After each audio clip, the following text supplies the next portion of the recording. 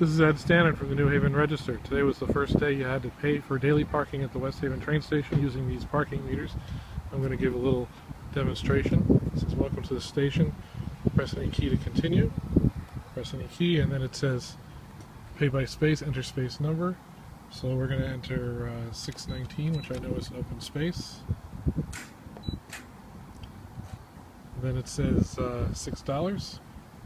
Pay $6 with either a credit card or coins.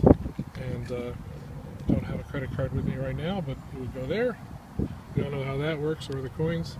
And then we would press OK, and a receipt would come out, which we'd put on our dashboard.